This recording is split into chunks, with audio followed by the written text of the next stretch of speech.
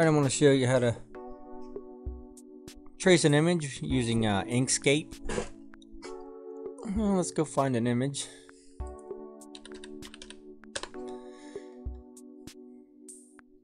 I'll click on images.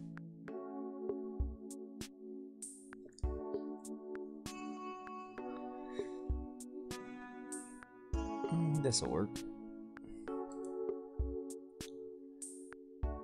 Download this.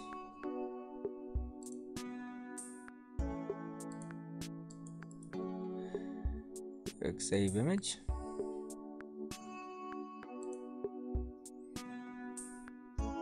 Once you've got that saved, you want to go to look up Inkscape.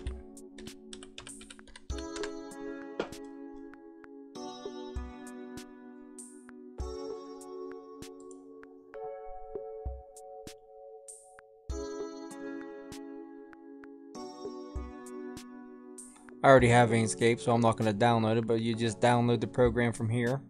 I use an older version, seems to work better for me, but you could try and see whatever works for you. This might be fine for you.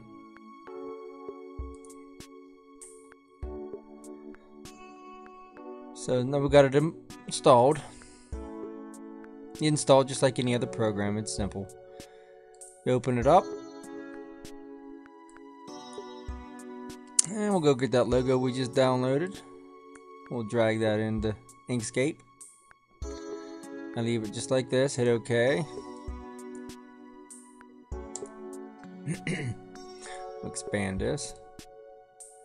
Click on the logo, and you want to hit Shift Alt B at the same time. Once you get that, just click Update. Okay.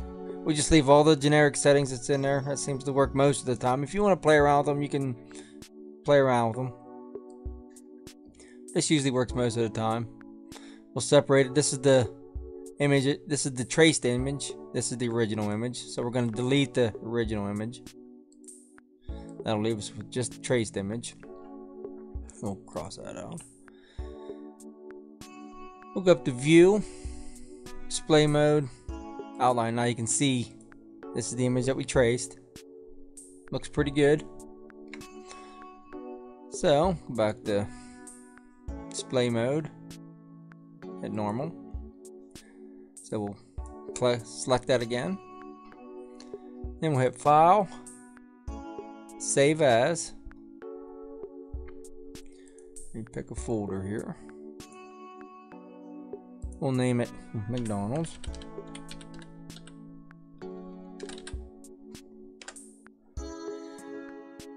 And you want to save it as, I save it as encapsulated PostScript, EPS. This is for what I use to make my decals, or I use it in CorelDraw. Select that, hit save. I'll leave everything the way it is. Just hit OK. Now we'll open up CorelDraw. And let's go, we just saved that in here. So we'll drag this over to CorelDraw.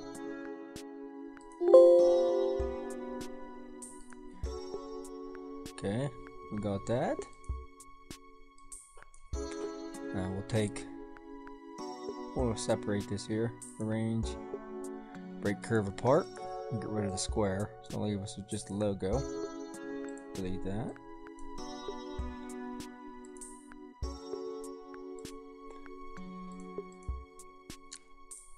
Let's see how she looks in here. Wireframe. Looks pretty good. Now you can resize this and do whatever you want with it. Cut it out as a decal or whatever you like.